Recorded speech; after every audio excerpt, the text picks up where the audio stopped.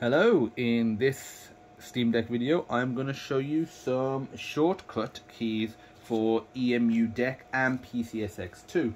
So I'm using PCSX2 that I've installed via EmuDeck, so the shortcuts will be more relevant to that. So again, as I said, this video is not condoning piracy, for educational purposes only. So first of all, I'm going to show you the shortcut keys if you're in EmulationStation. I'll be doing separate videos for like PCS3, for DuckStation, for PlayStation 1 games, all the different consoles. So don't worry, I'll be doing all of that.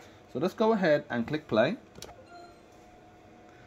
And from here, I'm going to launch up a game, and I'm going to be launching up God of War because I have a save state in here, so I can test that out.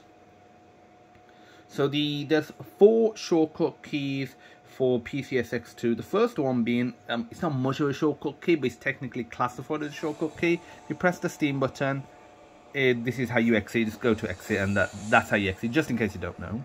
But that's listed as one of the shortcut keys, so I thought I'll cover that. The next one is fast forward, but before we cover that, we'll get into game. And first of all, I'm going to show you the load state. So the load state, you press the select button, which is this one here, and then you press L1. So if I press that and I press L1, it loads from slot 1. There we go, and we are in the game now.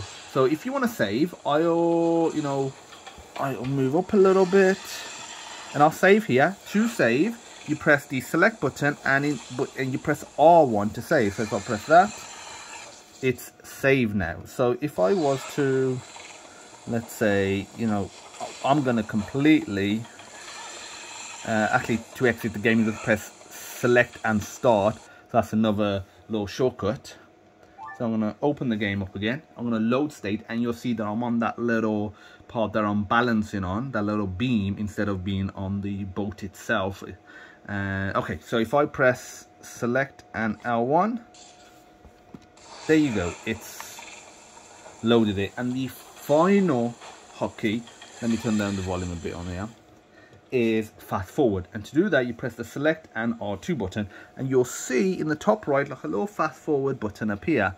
So as you can see, it always pauses it because the select button in God of War is pause. So that's just something to bear in mind, but that's just God of War. So it is now fast forward mode. And to turn it off, you just press select and R2 again. And that's it. So those are the hotkeys, slash shortcuts in EmuDeck if you are playing PS2 games via PCSX2.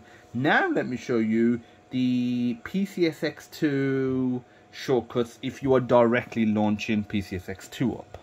So if I exit this, and this is applicable if you set PCSX2 up via EmuDeck or not. So if I go and launch up PCSX2 now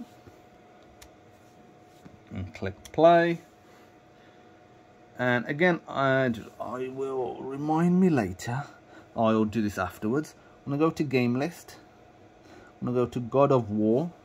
Okay, so how do you load state? So you don't press any sort of keys like that. You use the right trackpad, just keep your finger on it, and again, without clicking it, but just having my finger on, the left trackpad, I think I said right, you can load and save states here. So these apply to the same states.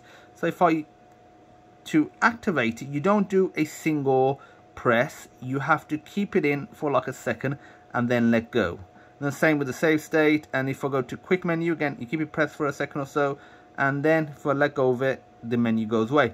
And there's a lot more settings here, and there's like settings, game properties. So if I was to go to not chain disk, so that's great if you're playing a multi-disc game.